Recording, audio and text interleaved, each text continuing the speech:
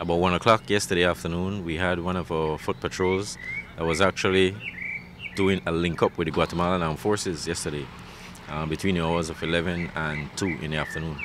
However, at about 1 o'clock, they reached an area about 272 meters away from the border on the journey going to the link-up point in the Zapote 2 area when they heard chopping in the area. They went forward to investigate and they heard people running away from the area. However, when they arrived at the scene, there was one person there.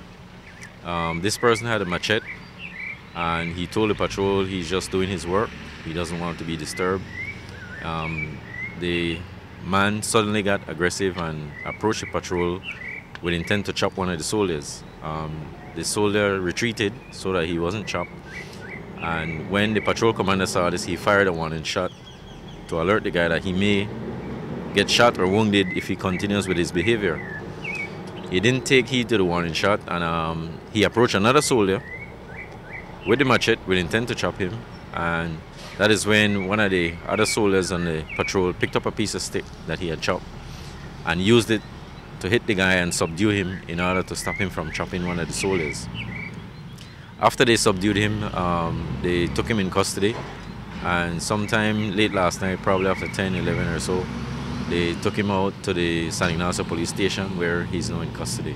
I suspect from there he may be handed over to immigration to face immigration charges. Do you know who this individual is?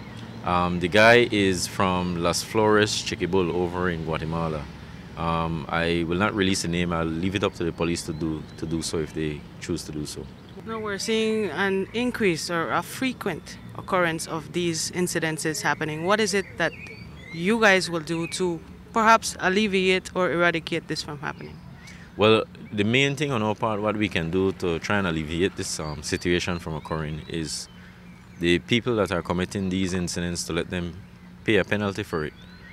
In the past, they were released and sent over to Guatemala, but now what we're doing, we're taking them into custody and they get charged and the police deal with them. As long as they get the message that we're not going to allow them to freely reap the resources from this country, they will stop coming across. It's difficult to stop them entirely. We will stay in the area, we'll continue to patrol the area, and they will get the message that we're not going to leave them alone to have a free hand on what they want to do here in Belize, because we're going to arrest the situation.